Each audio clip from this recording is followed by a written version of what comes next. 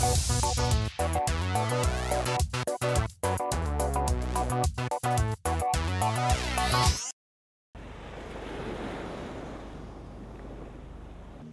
say the island life is all but just a dream.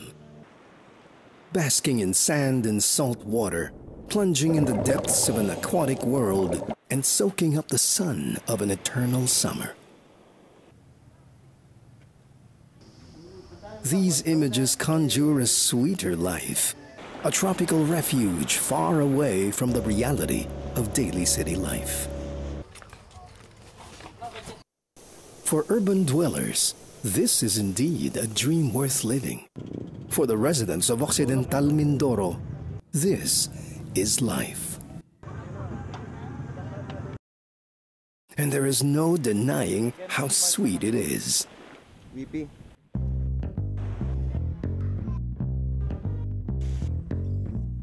Just off the coast of Luzon, occupying half of the 7th largest island in the Philippines, sits the province of Occidental Mindoro.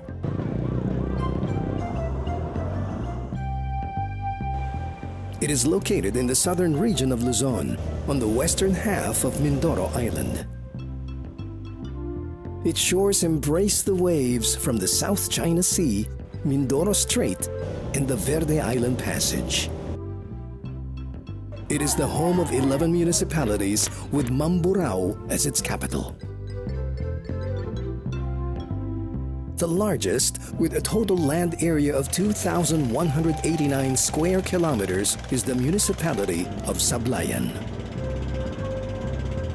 The name Sablayan was derived from the word sablay, a Visayan term meaning wave convergence.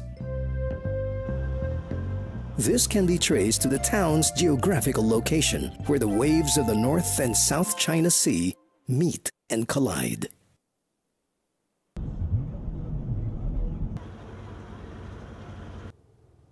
While the island's breathtaking views can delight and captivate its visitors, there is much to do and explore, on land, underwater, and even above air. Take a 30-minute boat ride from the Sablayan mainland to Pandan Grande Island and get a preview of life aquatic beneath those turquoise waters. Choose to indulge in this tropical retreat beneath the looming coconut trees and unspoilt flora. Or jump in and swim, kayak, or scuba dive and explore the world below. A short distance will take you to the island's little sibling, Pandan Pequeño, meaning little in the Spanish tongue, can be accessed by a quick boat ride. Or how about flying through the air on a speedy zipline?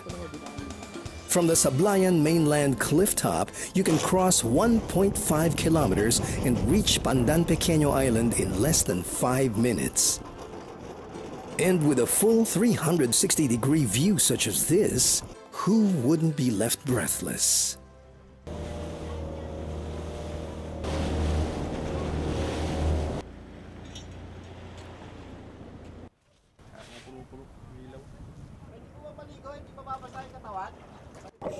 This is Apo Reef.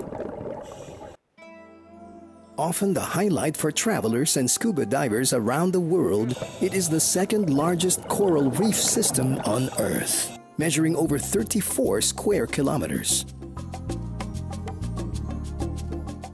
It is home to one of the richest and most diverse marine species in the country. Thus, it is closely protected by the Apo Reef Natural Park. The reef is surrounded by uninhabited islands. The largest is Apo Island, with a 29-hectare stretch of white sand. It is a favorite nesting ground for wild sea turtles, such as the hawksbill and green sea turtle. The island is separated from the reef by a narrow, deep channel and must not be mistaken for another island of the same name in the Visayas region. A leisure trek deep within the heart of this island will take you to a lagoon and mangrove forest, rich with beach vegetation.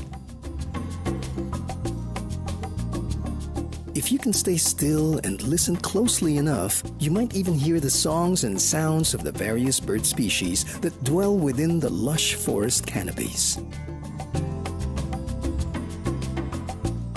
There is much to see and explore on this rich island. Towering 110 feet above the ground, this modern lighthouse has solar-powered lights and offers nothing but the most complete view of the entire Apo Reef. The original tower, known as the Apo Reef Light, was erected during the American period in Philippine history and was the tallest lighthouse tower in the country.